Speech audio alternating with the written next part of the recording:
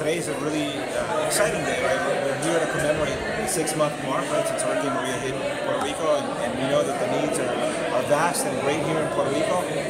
But we're excited to announce this Big Ideas Challenge, right, for the people of Puerto Rico.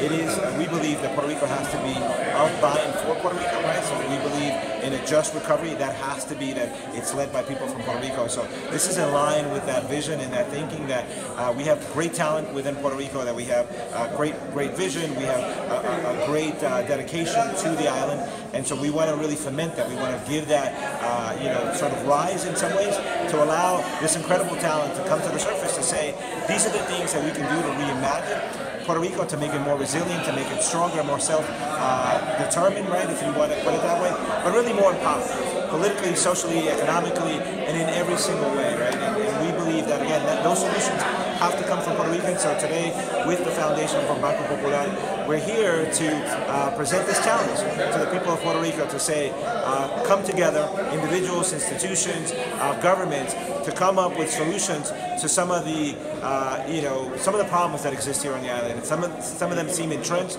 some of them seem like impossible to tackle, but together we know that everything is possible.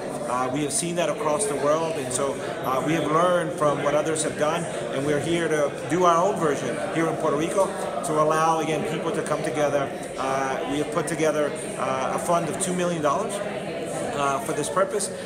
We will have 3 winners, which will get $150,000 to start their project, right, to grow their project, and they will be evaluated over a period of time, and then we will have winners, right, 1, 2, and 3, which will get from a range of $200,000 all the way to $600,000 together, and maybe we will do even more, because we're hoping that other people will see that this is a really important initiative and will support this initiative. The Hispanic Federation has put $1 million in, Banco Popular Foundation is putting in another $1 million, so that's $2 million, and we're hoping that that fund grows over a period of time.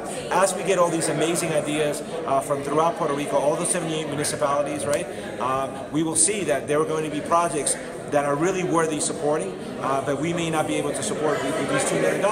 And that's where others will be able to come in and say, hey, we want to invest in those other projects. And so it's a great idea to really generate additional resources for the island. And we're really excited to do this with the foundation, with Banco Popular Foundation, who really has been just an incredible partner for us. Now that